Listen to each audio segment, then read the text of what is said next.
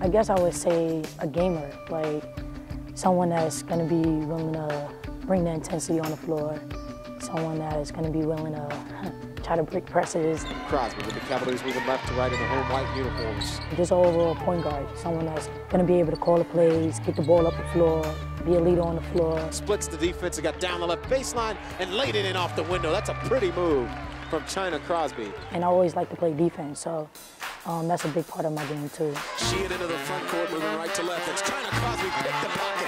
Oh, it's beautiful. Crosby the other way, lays it in off the window with the right hand. And Crosby picked the pocket in the backcourt, layup off the window with the right hand. 42-33. The sophomore's defense delivers again from New York City. I would just say that, like a real gamer, real intensity, someone that's up to beat. Real New York, you know, bring the New York out of me on the floor, and always been like that. Screen and roll with Kellum and Crosby. Crosby, pull-up jumper, free throw line, give it to her. Now to Crosby. Cavs moving right to left in transition. Crosby on the left wing, off the screen from Egwu. Oh, what a wicked crossover at the free throw line, down the lane, off the window and good. Oh, what a move! On the left sideline, Crosby explodes left baseline, the right-hand runner. Oh, that's a pretty-looking shot. She's exciting to watch. She goes hard on everything she does, 100% to get there. Then she'll, sacrifice her body, take these huge charges, and I was thinking that she's going to hurt her head, hurt her back, or something else, and she has. But she's always sprung back, and you just tell us that she's a great competitor. Moving right to left in transition.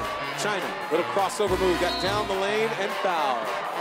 And took out the official. Woo!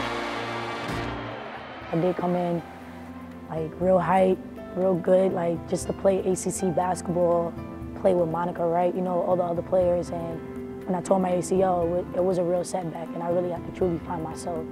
It's been a struggle, and I was real hyped coming back my second year, and I heard it again for the first game of the season. Oh no, Crosby is hurt. And it was just like, what do I do now? But I never really, hung my head. I always tried to stay positive, and it's got me to the point where I'm at now. She's focused. That's the type of a patient you really want to work with. You want to work with somebody that is motivated. They can see that goal. They're not, she could easily just become really depressed and say, oh, I can't play. But no, she knew she wanted to get back, and my job was to just pull on the reins and slow her down. Patience is the big part of it, because I'm not a patient person, and just having to deal with sitting on the sideline and not be able to get on the court, walking up the stairs with the crutches, it just taught me a lot. It taught me a lot about life, about, you really have to look at this as a positive and not a negative. It was a lot of finding my way, and I think I found my way. Crosby with 10 seconds, with 9, Crosby into the front court, with 8, with 7, they're gonna go.